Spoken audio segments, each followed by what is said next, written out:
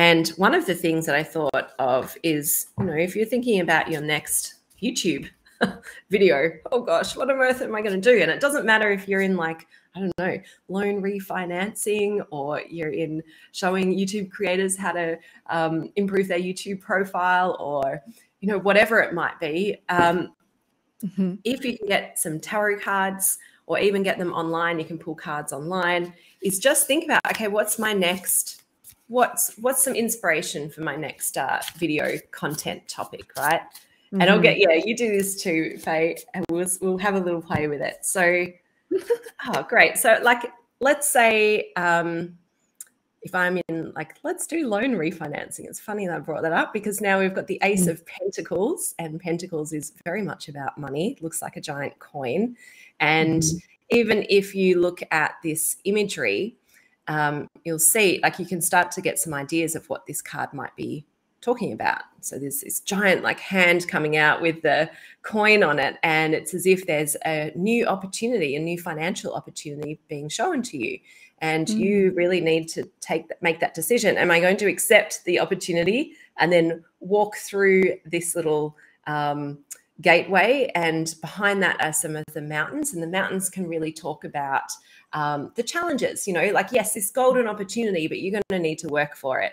And so then you might go, oh, well, that's interesting. Wonder what I could do with a video around that. So maybe in loan refinancing. It's not even my area of expertise. I don't know why I've chosen it. But that's a great example. I'll keep going. But it might be like how to evaluate the right loan refinancing options for you. And then not just what looks great on paper, but what else comes, like, what is that hard work that comes after the opportunity? What will you need to do to really maximize that? So there's a video content that you could do just by looking at a picture in a card. You can always go and look up the meaning online as well, and that might give you some insight. And it might just send you off in a direction, particularly if you've been creating content for a while, and sometimes you get a little bit stuck and you think, what's next?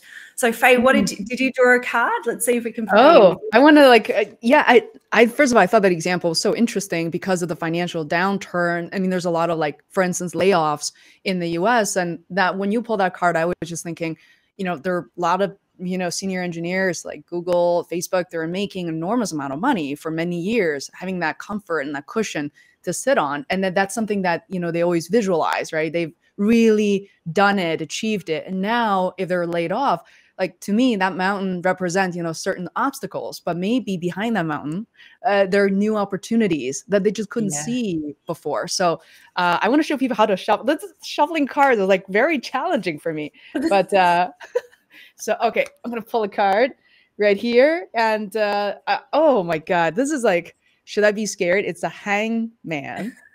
Never be scared by a card. I know sometimes they might look or sound a bit scary, but no. Yeah. So just start describing. Tell me, what do you see in this picture? Oh, I love where we're going with this. So first of all, I see a person that's like upside down, and, and then at the same time, there's, his or her feet, for one foot is tied to the tree upside down. And then, but there's a tree behind it. To me, it signifies growth.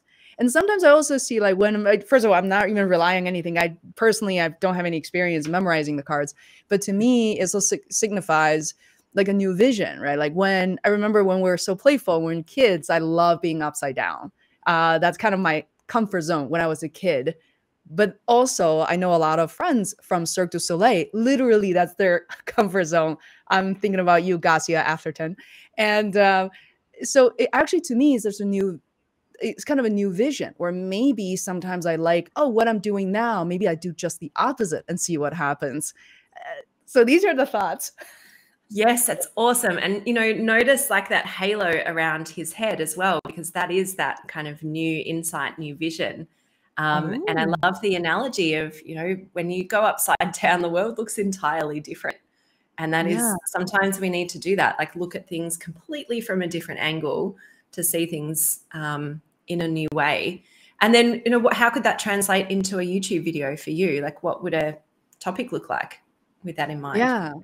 To me, I think it's a new mindset. So I can think of a number of YouTube video ideas and think about the opposite. So for instance, one of the things we do is how not to do something, or the ways that you should not, if you're trying to maybe talk about a website or a software, like what are the reasons not to use that? And kind of the opposite ways, or even for me to think about creative work. For instance, one of the videos that I did, which I wouldn't say it's the most popular video, but several clients ended up watching that video and hired me because it was about a live streaming tool. Instead of using it and say, in this 1 minute, in this 3 minute, I'm going to show you how to go live. And that's kind of what the software was about. It's going live, like very frictionless. But when I used the software, I said, I'm going to do the opposite of just recording my take on this. And the video was about 10 minutes long for me as a first time user, and actually looking into each option, slowing things down and not skipping any clicks and things like that. So people love watching that video because we were like, I know exactly, I can follow her throughout the entire journey. And just opposite thinking sometimes really helps. Yeah, awesome. I love it. Yes, it's kind of like the what not to do. And, another element of Hanged Man is about like temporary pause and suspension. So it's almost like, hey, you're doing this thing, stop doing it, do this instead. So there you go. Like, look at just how one card, and you didn't even look it up in the book. You just worked off the picture, which is exactly what I recommend people do if they're new to tarot. And you've already generated some different ideas that you could use in your own content. So you can see how a tool like this can just be that creative inspiration for anyone. It doesn't matter if you know about tarot or you don't.